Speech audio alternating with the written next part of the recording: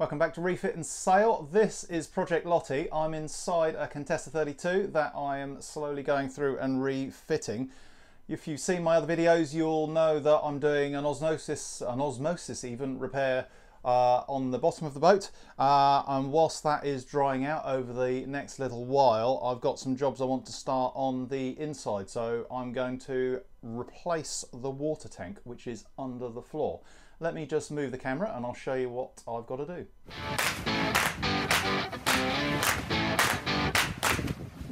So I've just pulled the carpet up and removed the boom that was through the middle of the boat here, and you can see there's the cabin sole.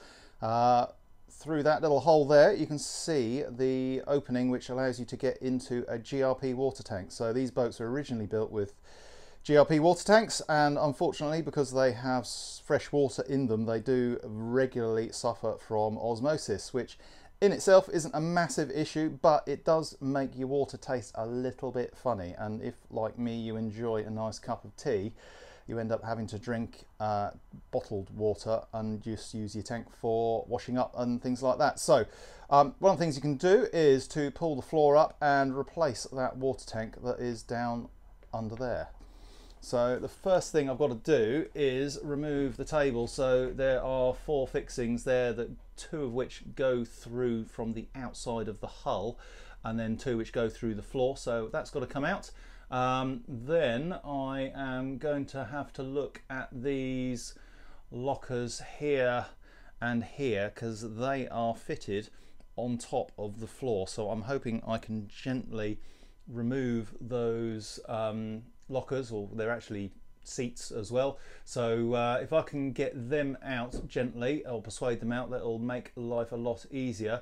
The side bits, which are kind of at an angle, I think they are normally just kind of bogged down when the boat was built, so they should, with a minimal amount of persuasion, come up. Here it is looking from the other direction. This being a slightly earlier Contessa, it has the early Contessa galley, so it has a slightly larger piece of cabin sole there. The bulkhead is smaller as well, so I suspect I'm replacing that bit of cabin sole at the same time as I'm replacing the floor. The only slight complication I have just come up against is if I take this thing out, I opened up the tank and it's full of water and some fluff by the looks of it. That's a problem because I've removed all the seacocks, and so getting rid of that water is going to require maybe my wet vac.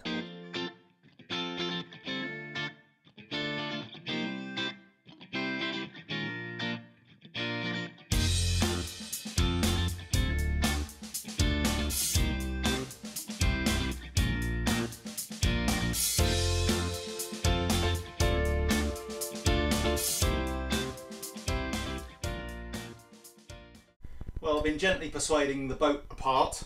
The table leg now comes off quite happily, and I have been cutting through into the tabbing that holds some of this furniture in, so I can now do that, and slightly off camera I can do the same with the one here. So these bits sit on top of the floor, and it now allows me to get to the bonding which is holding the floor in place on this side. So I think what I'm going to do next, if I bring the camera down so you can see the floor, I think what I'm going to do next is try and take up this piece of flooring here, which is really thin stuff, which I suspect is just been bogged in on the inside of the hull, and then start cutting away at this tabbing here and same there, and just start seeing how it all wants to come apart.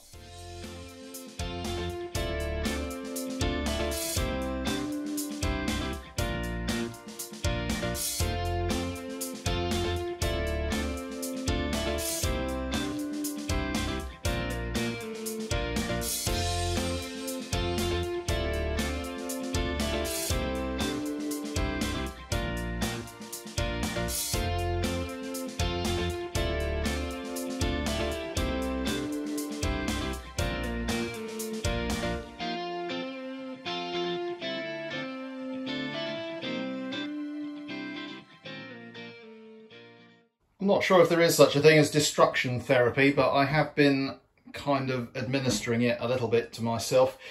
The port side piece of wood came out almost in one piece, so that was fairly straightforward and easy.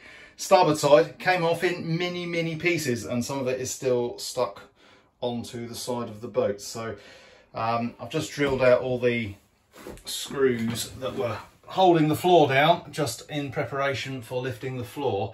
But at some point I think I'm going to have to get suited up and spend an awful lot of time with the angle grinder and a flat disc just removing all this stuff, because I've tried chipping it away and it is so well stuck on, it just comes off in teeny tiny little bits. So I think it's going to be out with the angle grinder and a mask and gloves and everything, and then probably a shower afterwards, because this needs grinding off. Horrible job, but necessary. We're not far away from lifting this floor up. I haven't tried doing it yet because it's getting towards lunchtime, so I think it's going to be a job for another day. But I don't think it's going to take an awful lot to pull it up, which is good.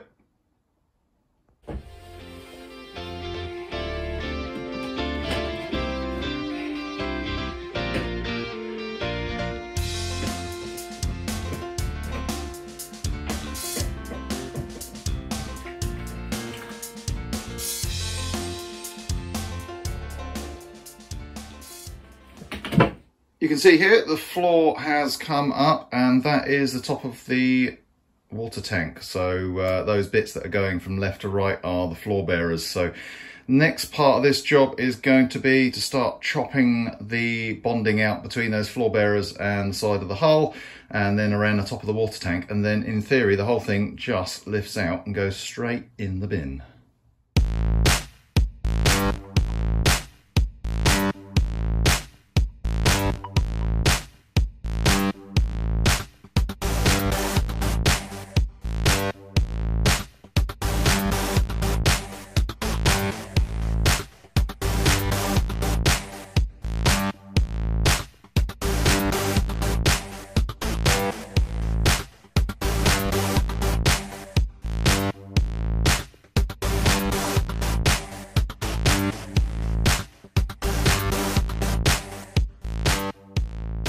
For a Contessa water tank, this one has been fairly well bonded in, and hadn't kind of detached as some of them have over the years if the boat's been sailed fairly hard. So I've done an awful lot of chopping on the bonding that holds it all in. You can see I've taken all the floor bearers out, and I think I've now got it to the stage where I should be able to pull it out. So you're either going to see a tank coming out, or me going, oh dear, I need to do some more cutting. So we'll see.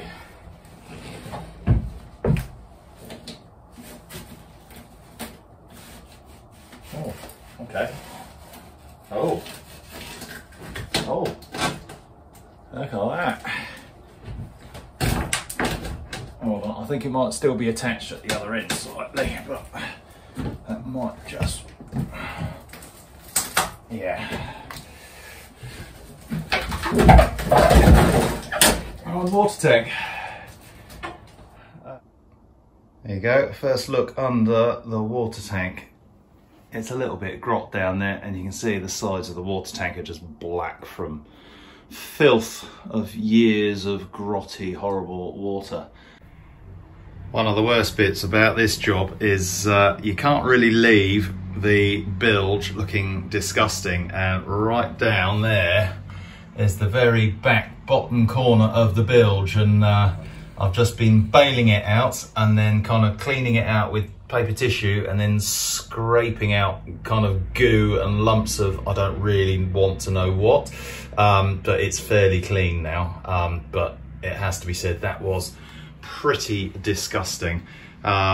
It's just old boat stuff. It's quite normal for a boat of this age to be pretty foul down there, just because it's the lowest part of the boat, so years and years of accumulated grime and dirt end up down there, and you can't really access it unless you've got the water tank and the floor up like this. It's really hard. So I think I'm going to go to the workshop and get some nasty cleaning chemicals, which should clear any kind of remaining greasy, oily film that's down there, and then I might stick the pressure washer lance in here because I need to pressure wash the hull again externally. So I think I might walk up once I've given it a good soak with some cleaning chemicals, and then that little bit down there will hopefully look an awful lot cleaner, and the boat might smell a bit nicer because it has got a bit of old boat smell, this thing, since I've taken the floor up and exposed the underfloor bilgy area. So the sooner that's cleaned up, the better, as far as I'm concerned, because it stinks.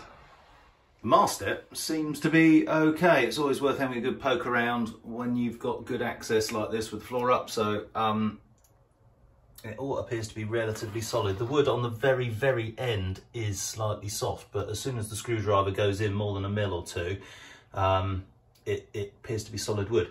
The screws holding it down are slightly loose, which was surprising. I just stuck a screwdriver in it just to see if they'd shift, and they all come out really easily. So I don't know whether that's been off before, or maybe even the mast step's been replaced, but it kind of looks original to me. So so I don't know quite what's going on there, but I shall certainly probably whip them out and then maybe stick them back in so they're tight. But it might be worth, if it's loose, taking that mast step off and giving it a coat of paint just to make it look nice. As you can see, I've been having a fantastic dusty time prepping the internal sides of the hull. I've done most of one side. It's got this kind of what they call bog, really. It's kind of a polyester filler cum adhesive, which was used to stick the wood on, and getting it off is a matter of chipping away at it to get most of it off, and then getting on it with an angle grinder with a flat disc, and you end up with a fairly clean hull. Here you go, looking from the other side, you can see how far I've got.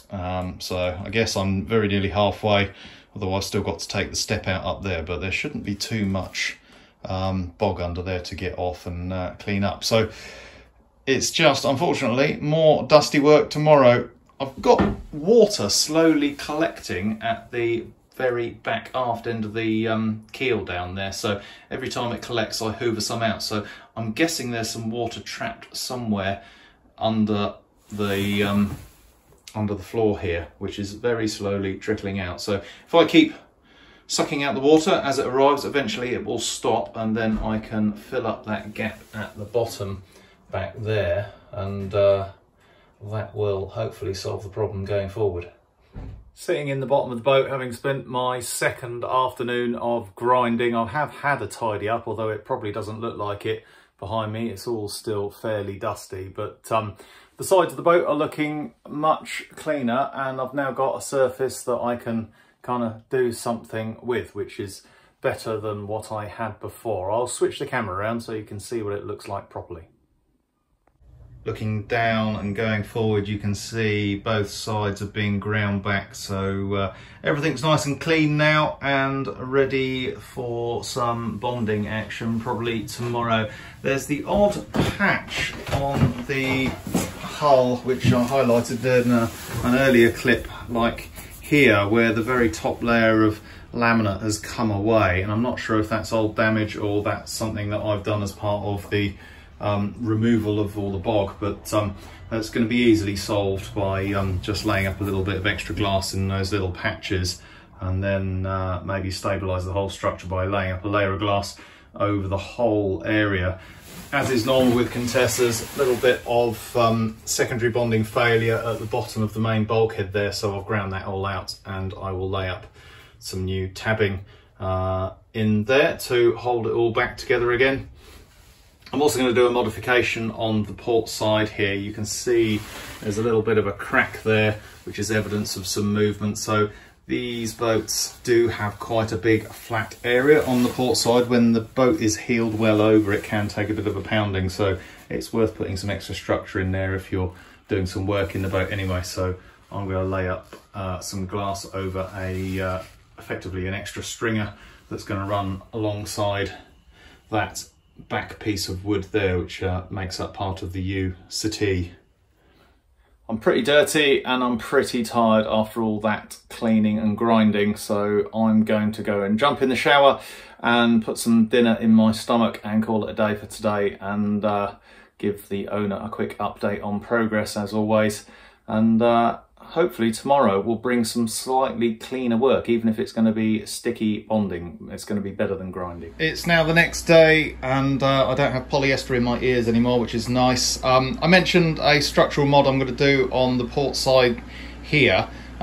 In order for me to do that, I need to probably do a load of prep work kind of in the bottom of that locker there, which is covered in stuff at the moment.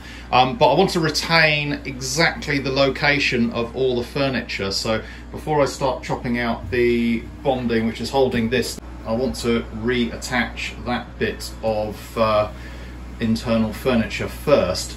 What I'm going to do is, because I'm going about this slightly differently, is I want to extend this all the way down onto the hull here. So I've got a piece of plywood that's the correct width, and I'm going to cut that to size, and I'm going to effectively bond the two pieces of plywood together to extend that down, and then the whole lot will get glassed in, tied into the hull. It's going to be a slightly stronger way of doing it. It's the way that new Contessas are built. They do that for a reason. It just helps add some structure into this area around the keel. You can see the pieces of wood that I have templated and then cut to fit in the gap between the existing locker sides and the hull. So the new pieces of wood and the existing are going to be kind of glassed together back in the workshop so that they're completely flat, and then the whole lot can be all glassed back into the boat. So that adds a lot more structure into the hull just in that area. It's not uncommon, as I think I mentioned, for the bonding at the base of the bulkhead there to start coming adrift, because there's a lot of loading in that area with the mast step obviously close by as well. So more structure in there is always a good thing, and it's the way they build the new boats, so it's certainly something I'm going to copy, and I've done on other boats as well. So the floor will end up coming up to the end of the mast step at the lowest point, and then I'm going to be putting in a step so that as you walk forward through the boat, you will have a little step up into the forward heads area. And that stops you from having to put your foot on the side of the boat, which is the traditional way of doing it, but a lot of boats now are having a little step put in there so so you don't slide down the side of the boat when walking forward.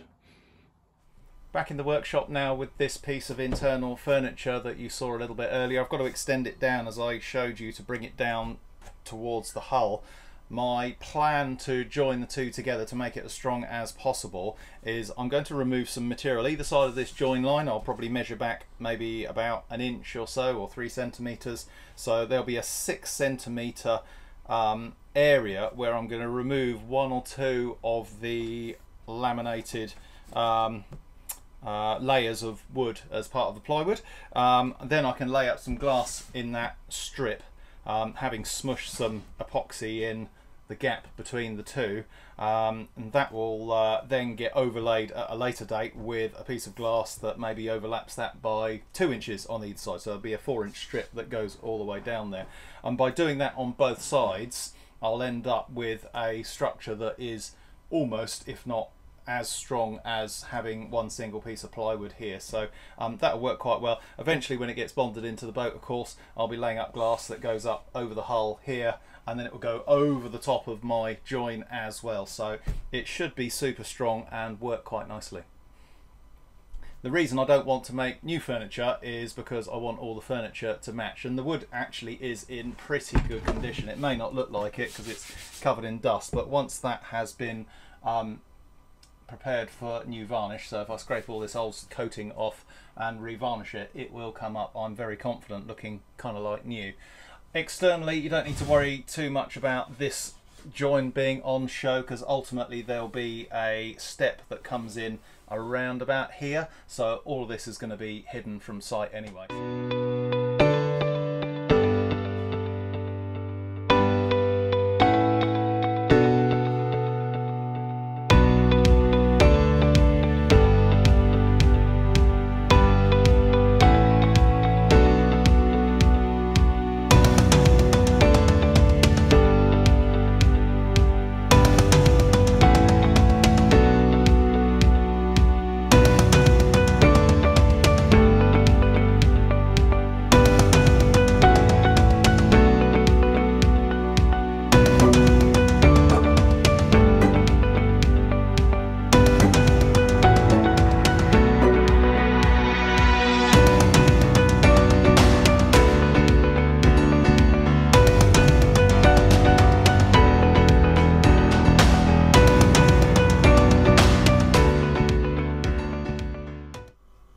we go, ground out my little slot that I'm going to be laying some glass up in. So that's about probably 1.5 mil deep, I guess, maybe 2 mil deep, and I'll be able to get 3 layers of the combi mat in there quite happily. I may not do the overlapping piece this time. I'll probably just do that, stick some peel ply on it, and then take it down to the boat, and then when it all gets glassed in, it will get its second layer, then just to tie it all together over the top.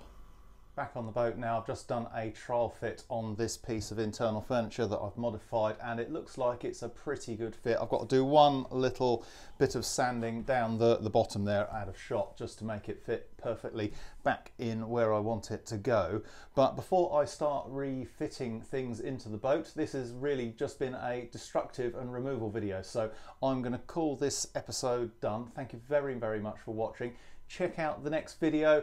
It's going to be more of the same. It's either going to be me working on the internal refit or me carrying on with the external osmosis treatment, because it's kind of all happening at the same time, but I'm trying to focus episodes on one particular job at a time. It doesn't always work, but I'm doing my best to try and concentrate on one job at a time.